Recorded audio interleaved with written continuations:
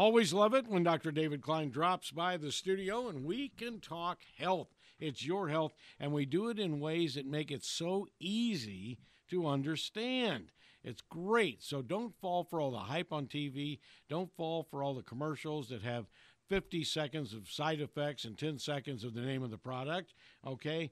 Listen to the doctor right here on the Rob Newton Resource Hour, and we put these in other places as well. Today, I want to ask the doctor about the ill effects of weight, not just the diabetes and problems like that, but it can have a real problem on the body.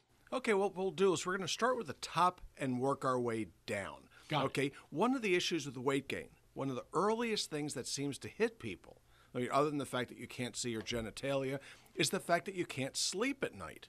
Okay, you'll end up with obstructive sleep apnea from the weight gain. This weight, this tissue that occurs, that will accumulate, let's say, under the chin, can in fact occlude. It can in fact cause it much more difficult for you to sleep at night, causing obstructive sleep apnea. And there are a lot of doctors around Florida. There are a lot of doctors around the country that make a good living treating people for sleep apnea, when in fact the best cure for sleep apnea is one thing, and it's called losing weight, for God's sake. Children don't typically get this, okay? And just because you snore doesn't mean you have obstructive sleep apnea. Now, I've been doing this a long time. Everybody that goes in for a sleep study is told one thing: oh, you have sleep apnea. Nobody ever comes out with a negative study. Ask around, ask any of your friends that have ever had it. Not one negative study. What does this mean? It means they're probably being overread. Lose weight, you will sleep a whole lot better. Weight gain, what else can it cause? It can cause your allergies to get worse. Well, you're going to wonder why this might be. Well, you just don't gain weight. You just don't put down fat in your belly, not in your butt, not in your thighs, but also in your face. And so what will happen is that when you have swelling of the turbinate, swelling of those bones that allow you to drain your sinuses, fat will deposit there as well, making it easier to occlude. What else? Okay, let's just look down at your hips. One of the problems with the hips is that you have to use them. When you sit down to drive your car, you're sitting on your hips. When you're going to stand up, you're abusing your hips by the muscles contracting around them, allowing you to extend. So when you stand up to do, let's say you were going to hang wallpaper. Let's say you were going to hang drywall. You're now extending your back. When you're leaning forward to brush your teeth, comb your hair, or do the dishes, let's say you're out there vacuuming the floor, you are now putting the muscles around the hip under extended tension. The muscles then become fatigued, they become inflamed, and you end up with these low back pain issues. Well, here's what I want you to consider. If you were to hold a telephone book, now you remember a telephone book? Those are the things you throw away now because they're unnecessary. Whatever you do, don't advertise on them because nobody cares about them anymore. But if you were to hold one of these heavy weights out by your side, with your arm outstretched, as if you were to shake somebody's hand, or outstretched as if you were going to hang a plant on it, you can't hold a weight very long.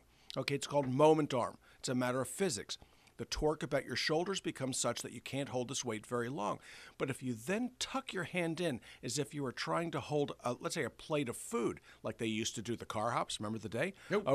You can hold that weight indefinitely because of something called moment arm or torque. The more weight that you've got, the more weight that you're carrying, apart, and the greater the distance from the hips, the more damage gets done. So a taller person will carry weight much more difficultly than a short person with regards to hip pain. But short or tall both rip the heck out of their knees and feet with equal alacrity, with equal velocity, as it turns out. Why? Well, every time you take a step, let's say you weigh 200 pounds. Let's say you weigh 250 pounds. It doesn't really make any difference. Every time you take a step, each one of those joints in your knees has to carry a minimum of about 200 pounds worth of weight. But there's more, As you start to move, as you start to accelerate, as you tend to, let's say, arch yourself, that moment arm ends into coming into play, and you can end up with tensions and pressures that may exceed 500, 600, 700 pounds. Your knees will deteriorate. They break down. Your hips, they will deteriorate. They will break down. The bones in your feet will deteriorate, and they will break down. Your arches will fall. Your knees will go away, and your hips will break. So you have to do what you can and understand that it's not a gradual process putting the weight on, and it's not a gradual process taking it off. But everybody focuses on diabetes. They focus on heart disease. They focus on kidney disease. They focus on all kinds of things.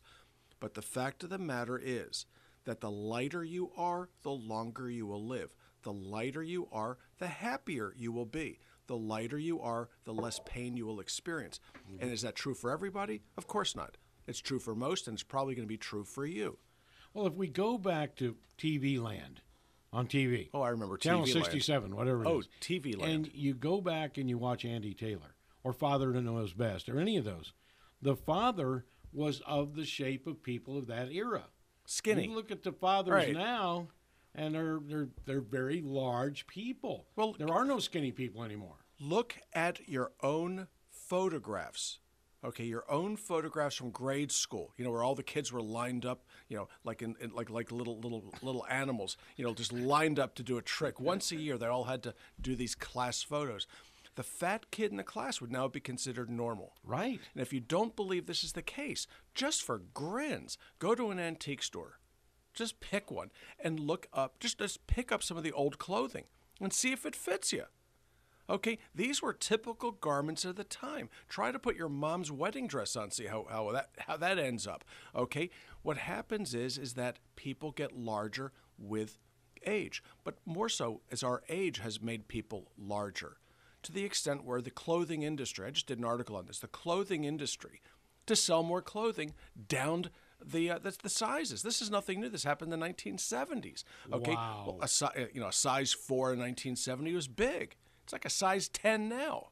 Okay, my God, so what they had to do is nobody wanted to buy a dress that said size 10 on it, so you simply change it. Oh, I'll buy that one. It says 4 on it.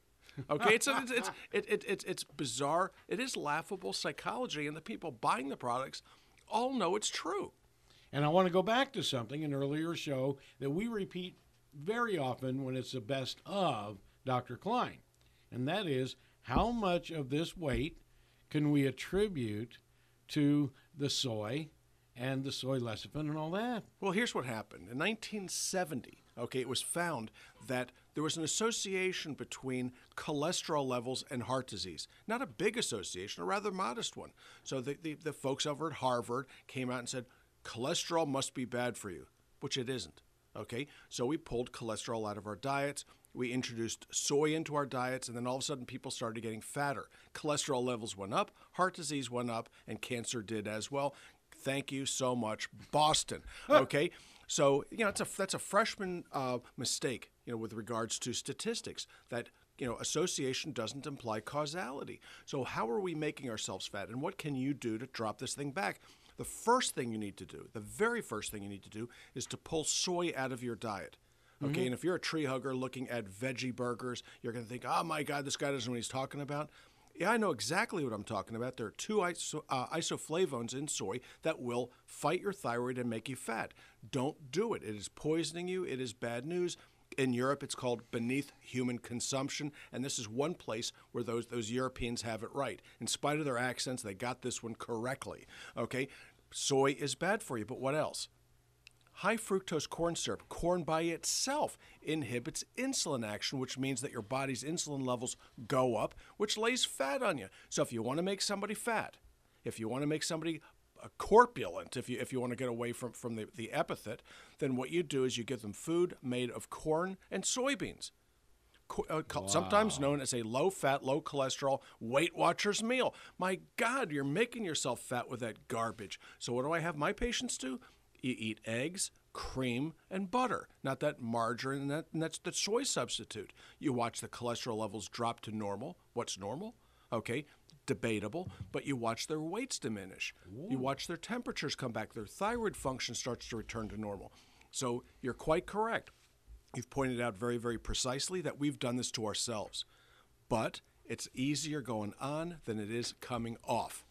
All right, very good. And you may very well find more great things to help you get that weight off, as well as improve your whole physical being. You're going to feel better. I always do when I visit the stages of life. Robin?